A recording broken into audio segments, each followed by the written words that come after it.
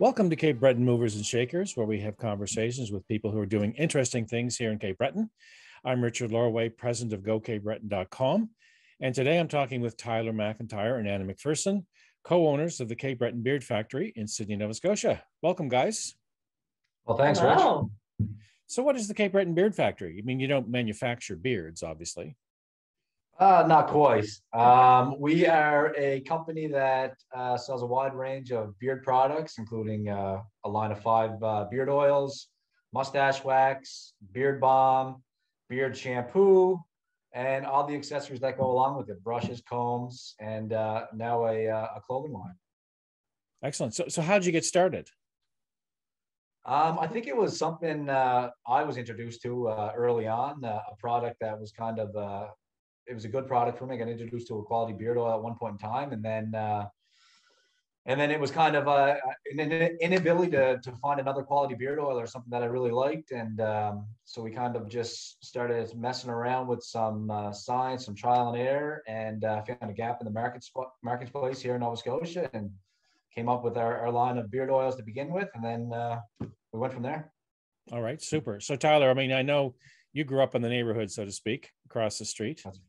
And right. So I know a bit about your background history. Anna, where are you from? I actually grew up in Dartmouth. Okay. But we spent every summer in Marion Bridge. So Gotcha. Cape Breton has a big spot in my heart. Oh, excellent. So how'd you guys meet? Tyler? I don't know. I guess we could say on the basketball course. Yeah. Oh. Down at the YMCA. Yeah, we're both avid basketball players, or were. Yeah. Getting a little older now, but anyway, that's where we kind of first met, at the YMCA, playing basketball, and it was kind of kept running into each other, I guess, pretty much on the court, and one thing led to another, and now we're engaged and just bought a new house, and got a little boy, and yeah. So did he have a beard then, Anna, or no? He's always had a beard. Yeah. Ah, okay. Gotcha. So you decided to start a small business. So what made you think that that's what you wanted to do? Why entrepreneurship? I don't know. It's kind of been in my blood. My family is self-employed. My father's self-employed his entire life, and I've had a number of small businesses growing up. It was something I always reverted back to, whether I had full-time jobs or not. It was something I always liked, kind of being in control of my destiny, as you could say, I guess. And it was just something I always reverted back to. And I knew that we wanted to kind of stay in Cape Breton, and took a look at the economy and where it was heading. And entrepreneurship is kind of on its propeller in the right direction here on the island. And it was just something I decided to go for. And it seems to me from talking to you that you guys have, embraced sort of the culture of entrepreneurship. Is that right? And could you explain why? Yeah, I mean, well, like I said, there's a lot of young entrepreneurs here on the island, and there's a lot of help now, and there's a lot of people kind of doing similar stuff in different fashions, obviously, but we totally embraced the entrepreneurship. Like I said, we're somewhat young, and we think we have a lot of good qualities here. We got a little bit of a background, both of us, and we just decided to run with it. Okay. So you beard oil is one of your primary, or probably your main product. And by the way, I'm a consumer of it, so you are, and I really enjoyed. So where do you produce it? So we actually manufacture it here on the island. We're located in the New Dawn building, and we have a section where we kind of got our equipment set up. And Anna, I must say, is kind of the lead hand behind that whole scene. She likes to kind of be behind the scenes a little bit, but she's kind of in charge of that aspect of it. And we spend a lot of time after hours, nights, weekends, kind of manufacturing it. So we have it ready for our retail outlets and our shop whenever we need it. So Anna, are you in charge of the recipes? I mean, there's different. She is. Yeah. Okay. I am. Yeah. And how do you? And how do you determine what the recipes are going to be? Honestly, like Tyler said, it was a lot of trial and error, feedback from customers, research on what oils, whether it's like carrier essential oils, are more beneficial than others. And then, yeah, it was mainly trial and error Gotcha. and testing And on this testing. thing. Yeah. Yeah. And you do have some scent free as well for people who. Yeah, there's one scent free oil. Gotcha. Yeah. Yeah. So obviously, Cape Breton is a big part of your brand. Can you talk about that a bit? Yeah, I think that was kind of our business model going in. We said maybe we should focus on Cape Breton as a brand in itself and kind of use that in our business model. I mean, Cape Breton is being recognized all over the world for different things, whether it's golf or tourism or food and a lot of different things now. So we thought it'd go a long way to kind of represent our company and the Cape Breton brand as one and use that to our advantage, really. Gotcha. So, you've been operating for how long? 3 years now. Excellent. And you've got your own facility. So what are your challenges right now? Bringing inventory in is a challenge. I mean, it's a challenge everywhere right now, but that's a big one. It's tough to kind of get certain things at this point in time just due to the backup in the market.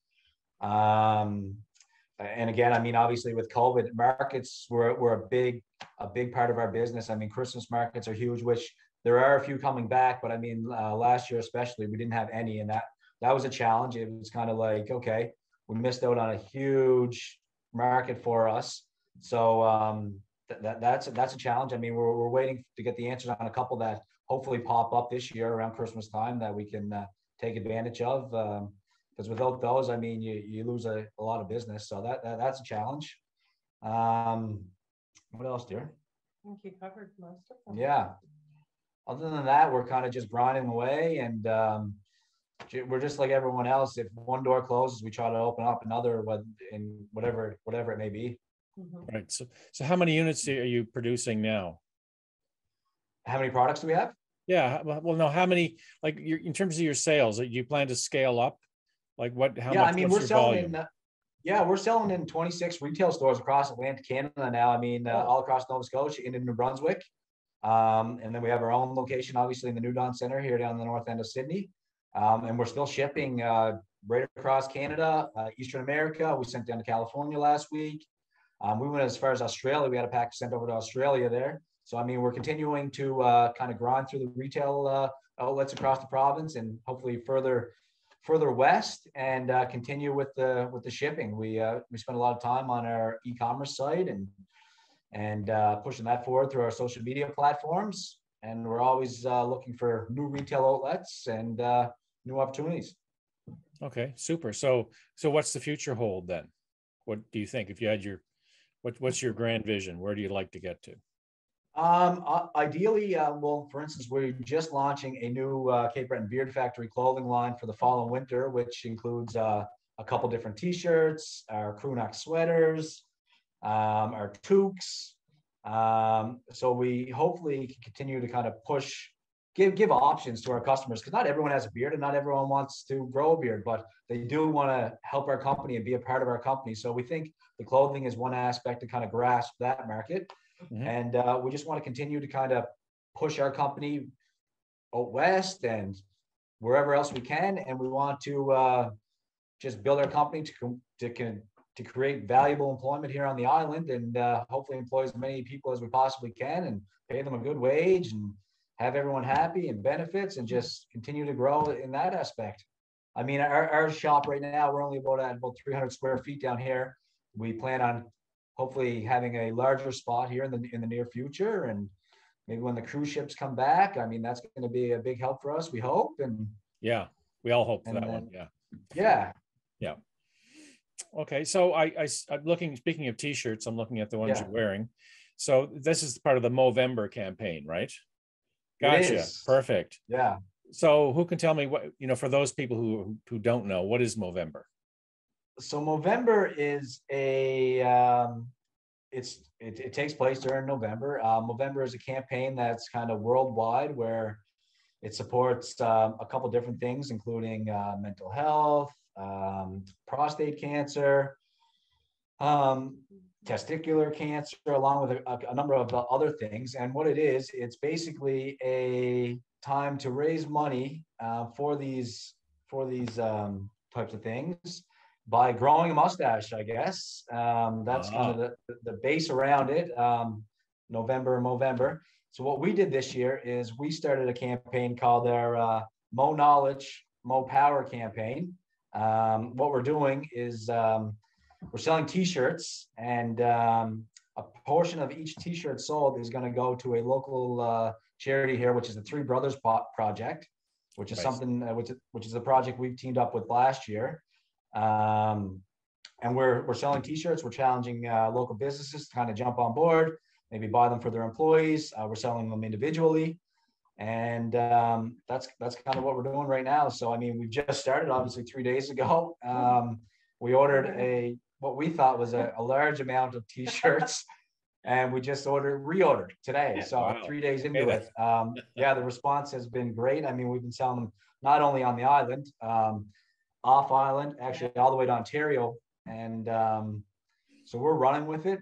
Again, it's our Mo Knowledge, Mo Power. And we just think it's a great opportunity to kind of give back again to the local charity here. Great. So, by the way, if you send me a link, I'll put it just below the video in this article. So sure, we'll do. Yeah. All right. Super. All right. So the last question is kind of an open-ended one. If you had one piece of advice for somebody who was thinking of starting a small business, what would it be?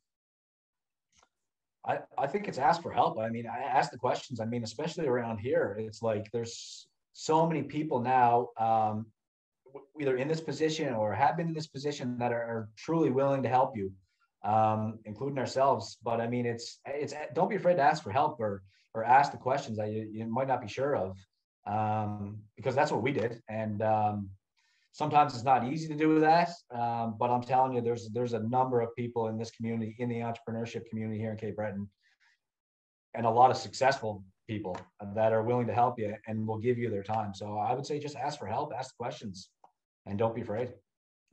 Super. All right. Well, thanks very much, guys. Thanks for your time today. Thank you. Thanks, Rich. We truly appreciate it. All right. I've been speaking with Tyler MacIntyre and Anna McPherson, co-owners of the Cape Breton Beard Factory, and we'll see you next time on Cape Breton Movers and Shakers.